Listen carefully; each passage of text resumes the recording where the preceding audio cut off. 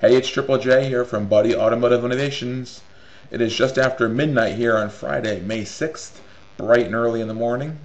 And I'll be happy to announce that later today we'll be releasing the official beta version of our BidBuddy version 5 software to some customers. We did have a few customers that had an alpha version several months ago, but this is the first full-blown version that anyone can use, and we're looking forward to start the rollout on that process.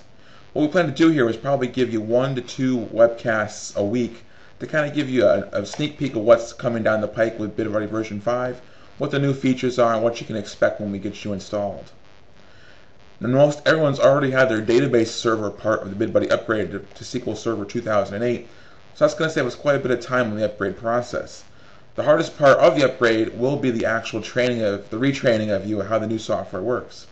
The actual install and upgrade of version 5 software is pretty seamless. I do have to report one little bit of bad news potentially, is that any data that you have existing in auctions in version 4 will not be coming forward to version 5. We can leave version 4 installed if you have reporting history that you want to get a hold of still, but in version 5 we've completely redesigned the back end of the system and the way it stores auctions, and there was just no way to bring those forward, unfortunately. So we can leave version 4 if you have old history that you wanted to keep in there and review for reporting purposes. But otherwise, going forward, version 5 has a completely redesigned table layout. There's no more QCI auction versus bid auction, so it really helped to avoid a lot of that confusion we've had in the past. So I'm going to go ahead and jump right in here and just show you, kind of a day-to-day kind of thing with the BidBuddy. And you'll see some features that I'm not going to talk about right now, but we'll get to that in the next release or two of our video series here. So right now we've got a full screen application. No auction has been selected, so I'm going to go ahead and start a new auction. And let's say we're going to IAA, and I live in Connecticut, so of course I'm going to go to the Hartford, Connecticut auction here over in Middletown. I'm just going to scroll down to Hartford. We'll do next week's because May 5th is already gone.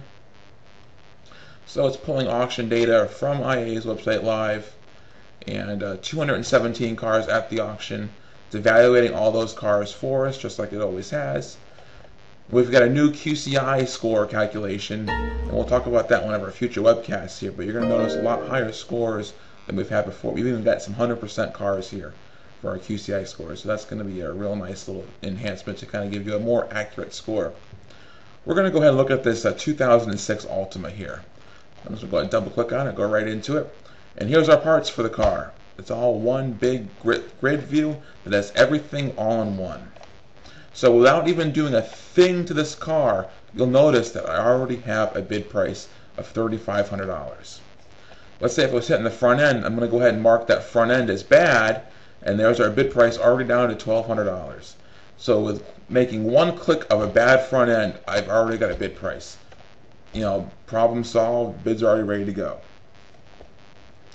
So we've got part status here. We can go from good to bad to exclude. Exclude would be if it was a good part but you didn't want to count it for whatever reason. We've got our interchange selections here, so even if I haven't selected the interchange, there happens to be 2 options on this transmission, it's already giving me prices because it's averaging them together. And we'll get into more pricing on a future video as well. So we've got some stars here to kind of give you a visual indication of what's going on as well.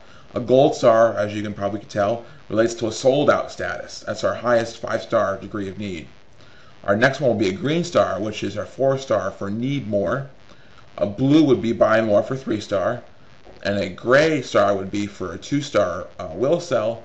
And a red star is for our 1-star may sell. And for no recommendation, it would have no star whatsoever. I can also hover over this S and it says sold out. You're currently sold out of this part. And 2 options had a may sell recommendation. So we're trying to give you a little more visual cues of what's going on, a little more information right at your fingertips as to what's going on. We've got our actual price and our scaled price.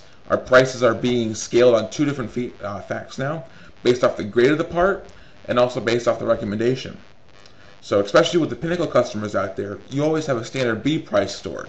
So now you have the option to mark up A grade parts and mark down your C grade parts. Or however your prices are stored, you can do the same thing as well. And you can also upgrade or degrade the price of the part depending on the recommendation as well. If it's the 5 stars, 4, 3, 2, 1 stars. I can also say that this price came from my interchange average sales price. So I've actually sold this part before for $1,150, this engine assembly. I've got the resolution dumbed down here a little bit, but we can scroll over a little bit and see our interchange descriptions and interchange numbers. And I can scroll down to see our fluff percent is at $711.56. I can click on it. I can even play with a little graph here, a little speedometer, to get different prices of our fluff value. Our bid summary page gives you all that math. You'll notice that we've got a towing fee separate now, and we've got our pool fees. We've got a new pool fee table that we'll show you all about. A couple more statuses to save your cars by.